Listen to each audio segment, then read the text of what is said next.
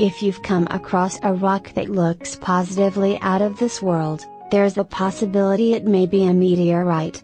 Although meteorites are relatively rare on Earth, they're not impossible to find in the wild. However, you'll want to make sure your find is indeed a stony or iron rock of cosmic origin and not a piece of ordinary terrestrial material. By checking for common visual and physical markers of a meteorite, you can determine whether the rock you've found is actually extraterrestrial in origin.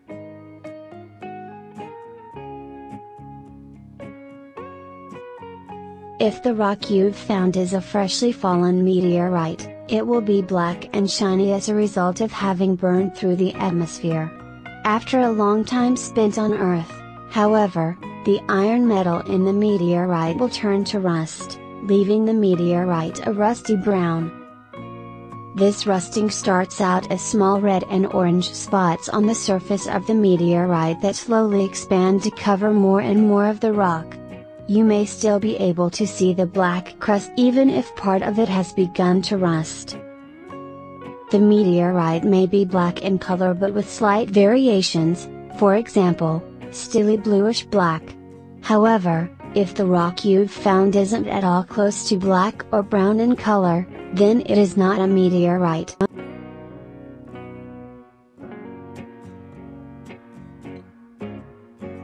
Contrary to what you might expect, most meteorites are not round. Instead, they are typically quite irregular, with sides of varying size and shape.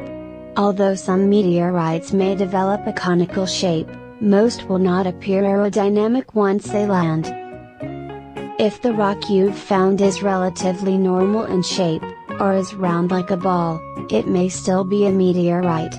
However, the vast majority of meteorites are irregular in shape.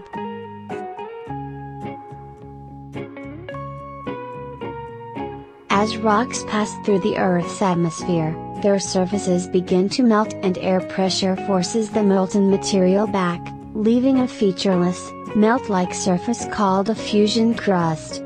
If your rock's surface looks like it has melted and shifted, it may be a meteorite.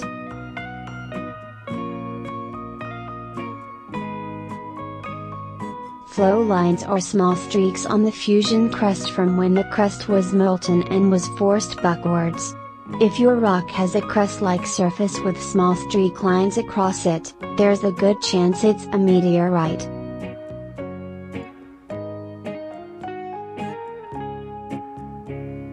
Although the surface of a meteorite is generally featureless, it may also include shallow pits and deep cavities that resemble thumbprints.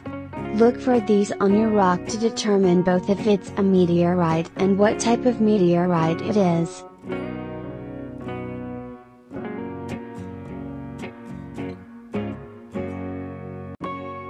Although craters and cavities on the surface may indicate that your rock is a meteorite, no meteorite has holes in its interior. Meteorites are dense pieces of solid rock. If the rock you've found is porous or bubbly in appearance, it's unfortunately not a meteorite.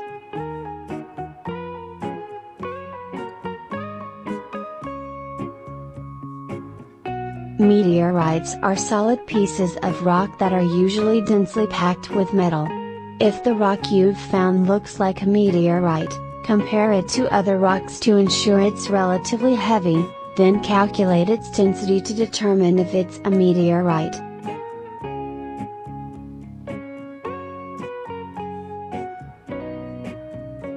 Nearly all meteorites are at least somewhat magnetic, even if only weakly.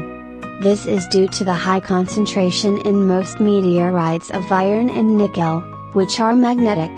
If a magnet is not attracted to your rock, it's almost certainly not a meteorite.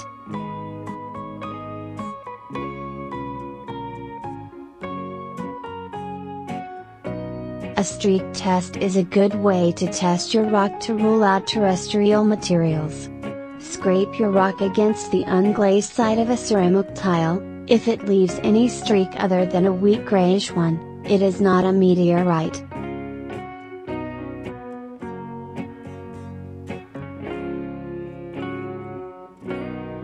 Most meteorites contain metal that is visibly shiny under the surface of the fusion crust. Use a diamond file to file a corner of the rock and check the interior for telltale metals on the inside.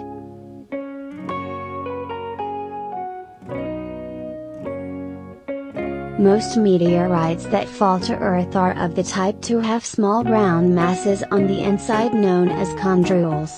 These may look like smaller rocks and will vary in size, shape, and color.